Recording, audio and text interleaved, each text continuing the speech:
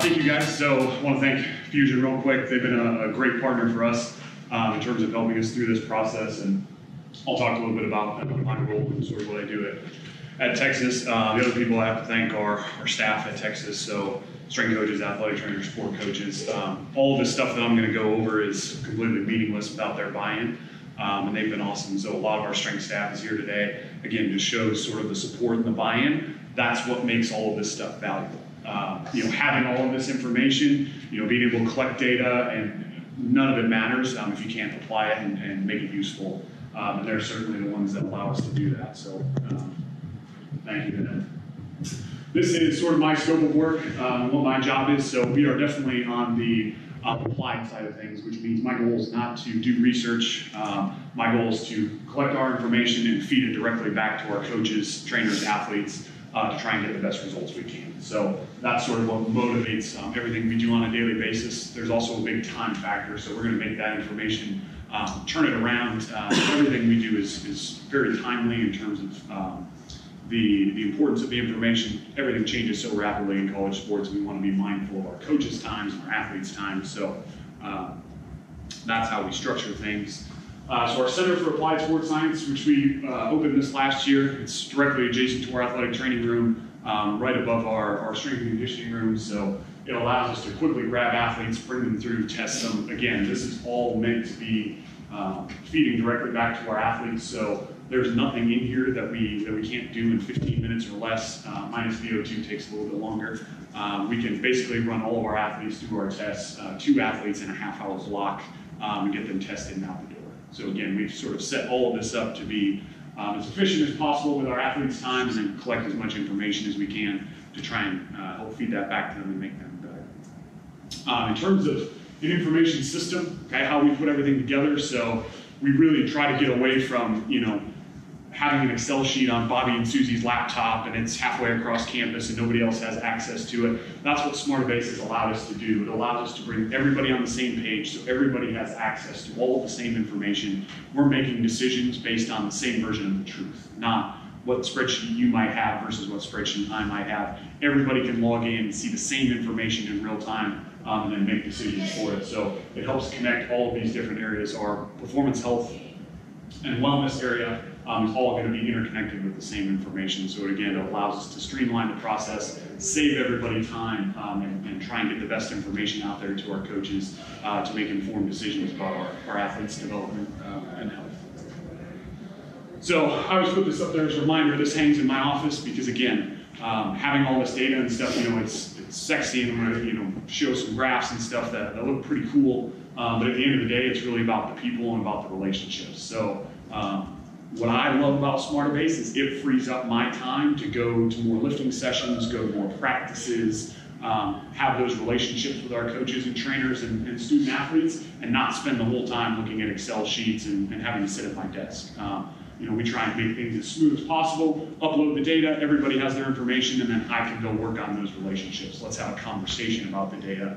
So to me, this really supplements those relationships. It doesn't detract from them. So again, it's kind of all in how you use it. This is what our data integration looks like. So we break it down into 4 domains. So we have wellness, performance, readiness, and then our data management. And that's how we integrate all the data. So best practice is going to be an API connection. So that's just a one-to-one connection where we're able to pull the data seamlessly. That makes everybody's life easier. We can also download and upload any Excel sheets or CSV into the system, which is okay. And then the last method that we try and stay away from is manual entry. So that introduces a lot of error into your data. So we try and stay away from that. Most of that we've gotten away from manual entry, and we at least have an Excel sheet we can upload. So we have 2 phases. I first started about 14 months ago.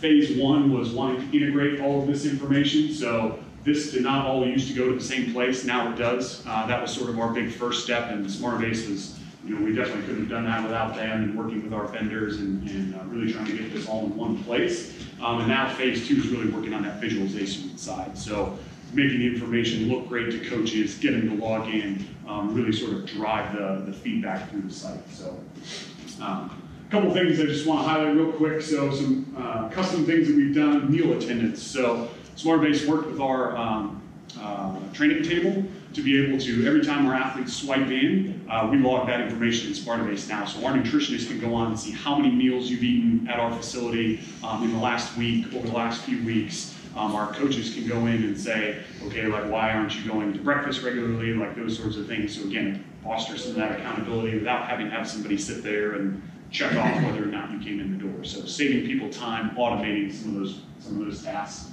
So that's one of the unique things that we did. They're asked to do things like pull, catapult, and stuff like that on top of it. Our why is that, it creates more of me.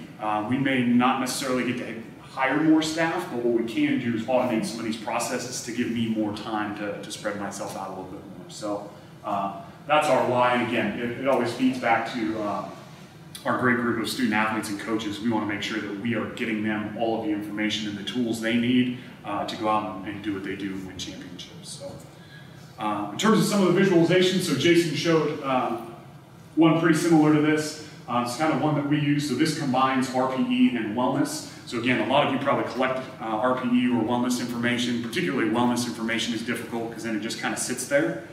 We've used this. We look at their history and then we score it based on their Z-score, and then we just flag them and put them into one of 4 categories. So we have ideal, which is like we want to push you, we want you to train more today, so let's add some volume, add some sets and reps.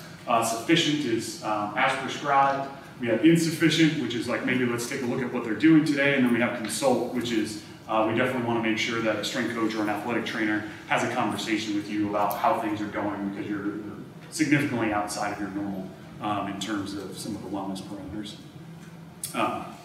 So another look at wellness, our athletic trainers start to use this a lot in terms of sore body area lists, so we can target things like foam rolling, mobility work, that sort of stuff based on how the team is responding. So again, you go from a blanket approach of, hey, maybe you're working on shoulders today, but nobody's shoulders are really that sore. So this allows you to be more targeted with your time and your approach of, we want to go after these specific areas because this is what our athletes are telling us they need. And then same thing, we can look at it from a team view and then dive in if we need to of, okay, how's the team sleeping, how sore are they, all of those sorts of things. Performance-wise, so this is going to be essentially our Kpi dashboard. So these are all of our key performance indicators. We've been able to create a dashboard where they're all in one spot. Again, we use Z-scores to be able to show you the trend. So we're going to take their latest testing number, we're going to compare it to their last 4 testing numbers, and we're going to tell you which direction that athlete is moving in that category. So if I want to see how our team's doing in terms of gaining lean mass, I can look at the lean mass category, go down and say, hey, we're doing pretty well. Our strength coaches are doing a great job, our nutritionists are doing a great job, we're putting on the lean mass that we want to. Okay, we can look at athlete 1 at the top and see which categories they're doing well in, which categories they're not doing well in, and then adjust their training to help them out. So really go after some targeted training, adjust their weakest link, so to speak. In our team performance categories, these are great visualizations to show 2 things. One, we still use Excel, so it's not like because we have Smartabase, Excel completely goes away. Excel's still a great tool. Smartabase allows us to enhance it. So these would be live updating Excel sheets. So we link these Excel sheets to Smartabase, and we can now pull historical data, and we can automatically update those Excel sheets and those reports with the latest information in Smartabase. Additionally, Smartabase sort of does all the heavy lifting in terms of like calculations, and again, all the historical information. So like you're not going to crash Excel all the time because you have 100 different tabs open and there's so much data in there and you can't really handle it. You can use what Excel does best and enhance it with what Smartabase does best. So this particular report pulls through polar practice information. It has resting metabolic rate information that we took from some of our players and also their DEXA information. So again, you're sort of getting all of that information put into Smartabase and then combined into one report, whereas normally you would go to maybe 3 different laptop computers, pull 3 different Excel files, and have to manually try and put them together. We can do that with a click of a button, so really streamlining. The other example there is looking at like some catapult information. We overlay that with force plate information, and then also looking at our movement screen. So basically what we were able to find are positive correlations between, in this case, our soccer athletes. The higher the player load total they had for the season, the more dysfunction that they had in their postseason movement screen. So we were able to draw some really cool cross correlations between different monitoring, and that's sort of when you really turn the corner and you realize that you're either on to something or you're not, is when different technologies, different pieces can interact and feedback with each other. From an individual standpoint, so we all know when it comes to our athletes, it all comes back to an N of 1. So we always want to look at the individuals and how they're doing, particularly if they're doing really, really well or really poorly. We definitely want to address those issues. So some OmegaWave examples that, again, OmegaWave has an API, so they do the test, feeds right into Smartabase, and it works great. We'll look at some of our movement screen information in the middle, so where are some of the trouble areas that we want to try and address with our athletes, whether it be with corrective exercises, mobility work, any of that. And then our latest USG information. So we test a lot of urine, especially if anybody comes up with a better way to do that, like that's going to help a lot of people out, but especially with our outdoor sports. Like every morning we're testing urine, but the great part about that is, so we upload that into Smartabase and then we generate alerts based off of that. So if you fall outside of our parameters, our nutritionists get a text or an email. Here's the list of guys who are not hydrated, and they can go and grab those guys and have that interaction before they leave the facility.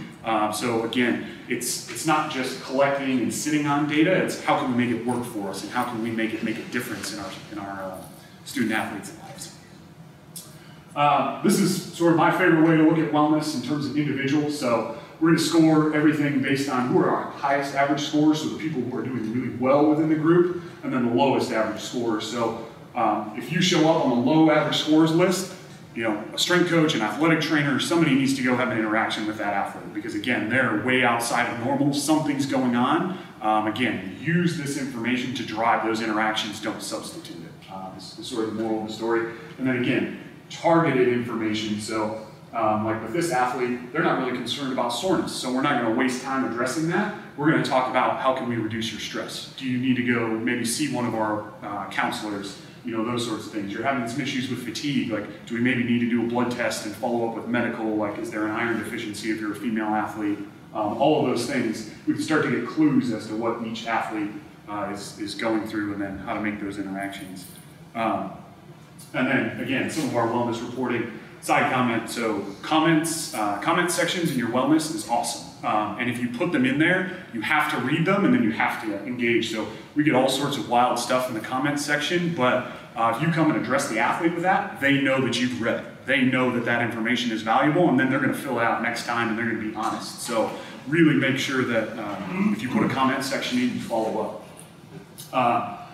Individual performance monitoring, so this is, to me, one of the best things that we do in terms of adjusting individual athletes' loads. A lot of times what we'll do, we'll look at weekly loads or the small picture is acute to chronic and just adjusting individual athletes based on that. We'll give our coaches a list of, we predict at the beginning of the week how the week is going to go for each athlete based on the number of sessions and what they've done the past few weeks. And we'll say, hey, this group, you know, if you can spare their legs a little bit, it would probably help them out this week. This group is good, and then we have our undertrained group where we want to make sure that if there's an injury and we have to pull someone in who hasn't been playing, they need to be ready to go. So our coaches get a list of like, hey, these guys can have extra work afterwards, like make sure that they're continuing to train so they don't fall into that detraining category. Again, sports science gets a bad name because it's like, oh, do less, do less. We really try and flip that on its head, and like if there's going to be that scenario, we also want there to be the scenario of these are the kids who need to do more and continue their development. That injury balance is always two-sided. Last piece, yep, getting there.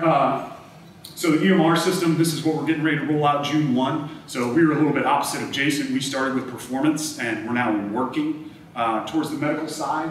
That's going to roll out June 1, which will be great for all of us. Now our athletic trainers at the click of a button will be able to see how they're doing wellness and workload-wise and did that contribute to the injury that they might have.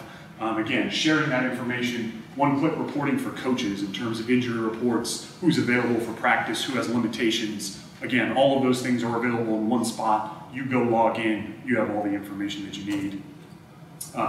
Again, same version of that. We can run total records. So do you have an ankle injury? Do you have a knee injury? How many of those do we have across UT athletics in 2017, 2018? We can generate those things with a click of a button instead of having to piece things together from different people. That allows us to evaluate what we're doing well and what we really need to work on as a department. So, yeah, if you guys have any questions, I'm sure they'll make these slides available for you. I'll be around all day. I check my inbox and clear it daily, so like email me. Happy to share all this stuff because again, you know, we do some pretty cool stuff, and I'm happy to share it because it's not this that makes it work, it's the staff and the people around you and your organization's willingness to buy in and use it. So we definitely want to push everybody else in that direction. I think it just makes all of us better. So thank you.